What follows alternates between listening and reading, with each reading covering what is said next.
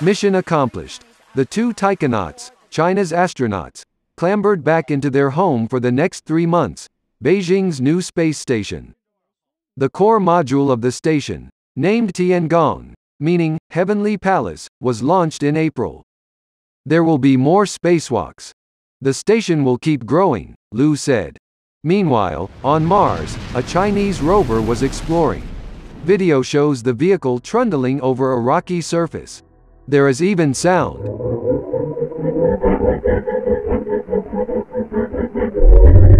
An eerie mechanical groaning. Since landing in May, the Zhurong probe has been busy seeking clues as to whether Mars once supported life. There is no answer yet. So far it has traveled just over 410 meters. China is only the second country to land and operate a rover on the Red Planet, after the US.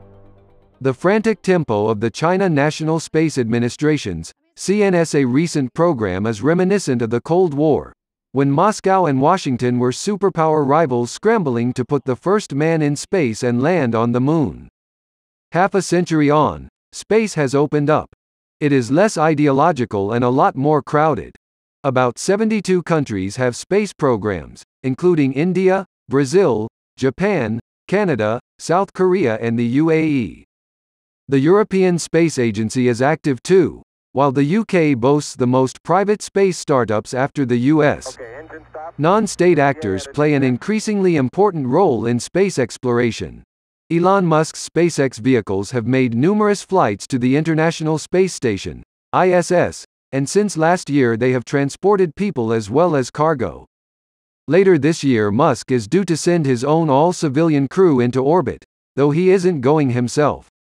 Even so, space still reflects tensions on Earth.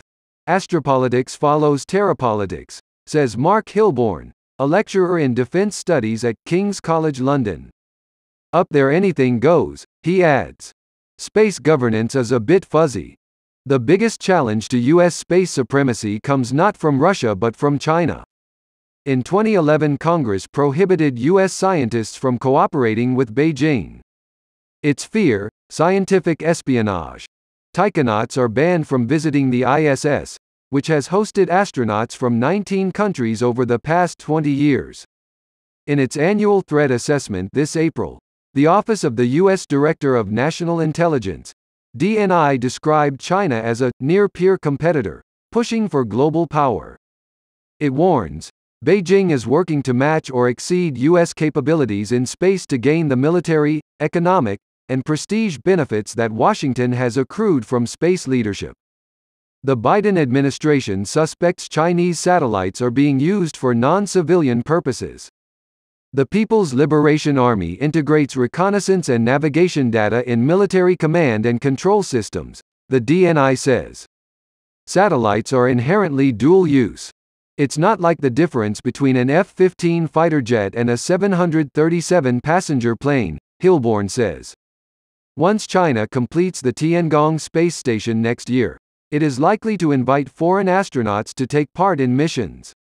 One goal: to build new soft power alliances. Beijing says interest from other countries is enormous.